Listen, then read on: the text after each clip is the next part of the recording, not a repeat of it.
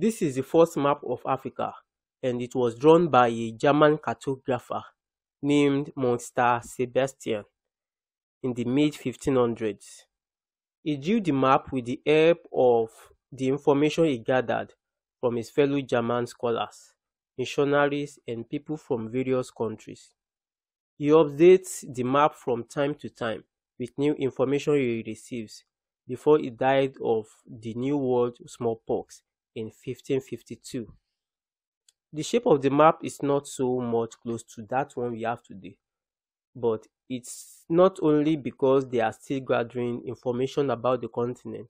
He also drew the map of Europe, map of Americas, and Asia, which are also devoid of the shape we have today, but still close though.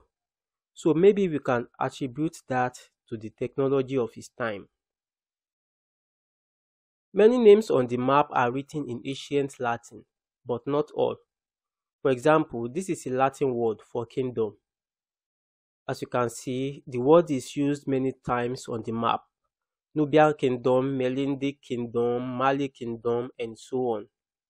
Crown images are used to identify the kingdoms as well.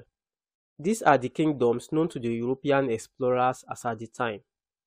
Egypt and most of other northern parts of the map are also written in Latin, and this is because they've had a quite long relationship with them.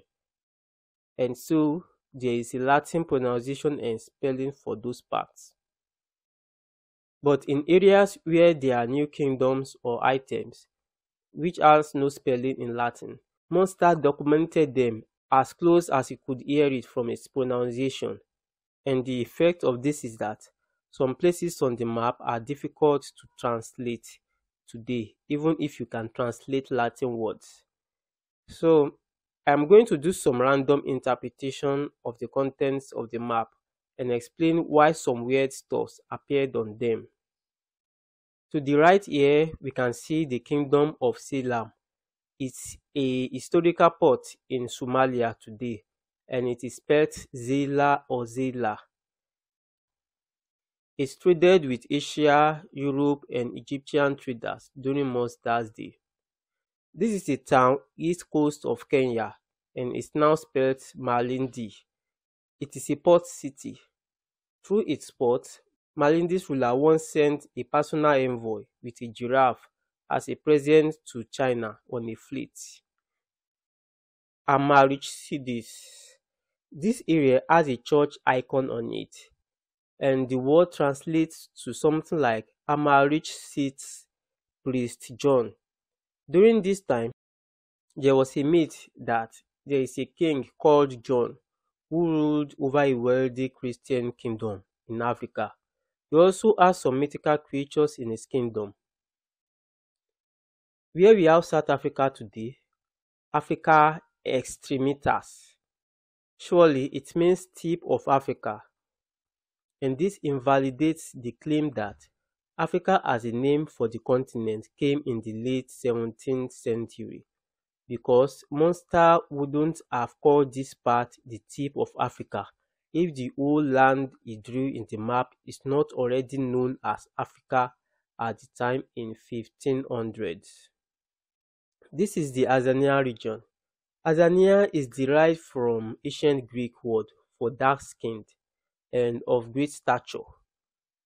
The area was first inhabited by the Kushites before the Bantus migrated there around the 10th century AD. They traded goods such as oils, knives, glasses, iron with the rest of the world before the age of discovery. Munster has a one-eyed creature drawn on in the area where we can see covers today Nigeria and Cameroon with the name Monopoly written on it.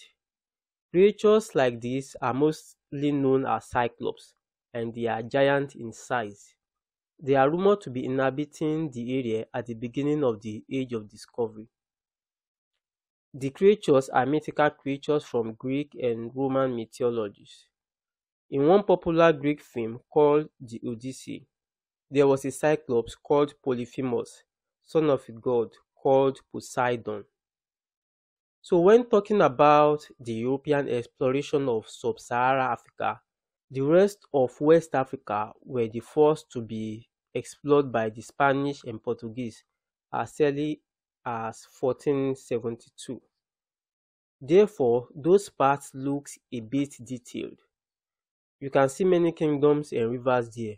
Senegal FL is a short form of Senegal fluvius from Latin, which means Senegal River. The Senegal River ends in St. Louis around here and starts in Mali. Though on the map, it almost starts in Nigeria.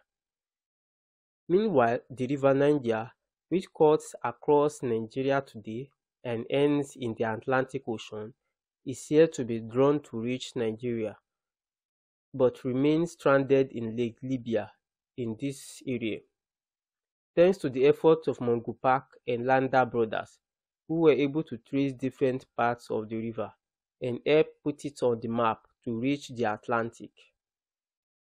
I will bring it to your notice that River Niger is being called so many different names by the natives of Africa at that time, and no one is able to tell whether they are a single flowing river. For example, it's called Isa Igriran, Joliba, Kwara, Kwara, Mayobalio, Kora, Oya, and so on. So then, we have the northern parts of Africa, which were not really new to the Europeans, but they of course joined together with the rest of the continent in this map. If you didn't skip the intro, we've talked about how the name Ethiopia means burnt skin. It is generally used for the dark-skinned populace in Africa. Libya here is not the same Libya as it is today. Libya is a name in the Greek used to refer to the entire region of North Africa except for Egypt, and then, in some cases, as a name for the continent. In 1934, Italy in its colonial activities combined some tribes together and called them Libya, which is the Libya that exists as at the time of making this video.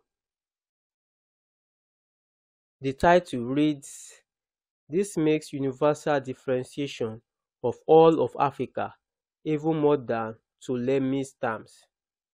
Ptolemy in this reference is Claudius Ptolemaeus, who is a 2nd century geographer who had drawn this map of the whole world, and this is a translation from Italian. In conclusion, I would say the cartographer tried a lot, but this map is based on the information and speculations he gathered from people who he was able to reach out to. By 1485, João Afonso, a Portuguese, and his men had reached Benin Kingdom in modern-day Nigeria, and he could have gotten better description of the area instead of the monopoly. The rivers on the map, such as Niger, Senegal, and River Nile, even though they are not correct, his speculations on them are okay, and they serve as hypotheses for other explorers to know where to start their investigations.